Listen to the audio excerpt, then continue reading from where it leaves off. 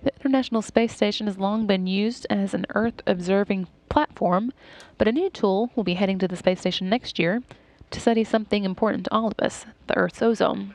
My colleague Lori Meggs at the Marshall Space Flight Center caught up with the mission operations manager at Langley Research Center to learn more. Stage 3 is actually monitoring the changes in the ozone, and the ozone is very important to us because it's used as pretty much a sunscreen for the Earth, and it has been depleting and it is starting to recover. So Stage 3 has been monitoring the ozone since 1979, so we've had an amazing record of this, of the changes of the ozone.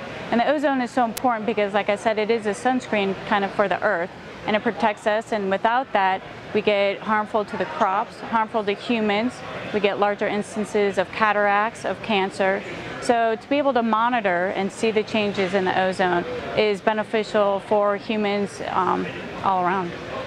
ISS is great for us because of its orbit. We actually get to monitor different latitudes and different longitudes due to its orbit. So we can monitor all the way up to about 76 degrees in latitude and longitude. And so it gives us a really nice sampling of the whole Earth on a yearly, daily, monthly basis.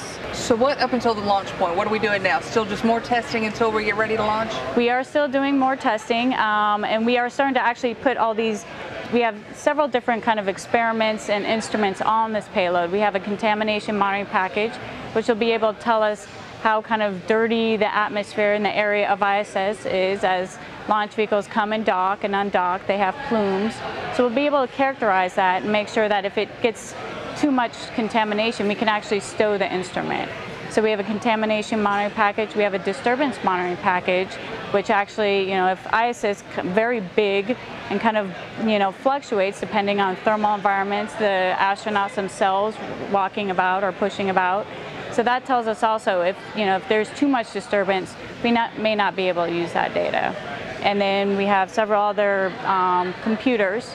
So we're now putting all of these small computers, all these small instruments, all putting them onto the same pallet, and then we'll do the same environmental testing again of making sure the whole entire system can withstand the launch and the space environment.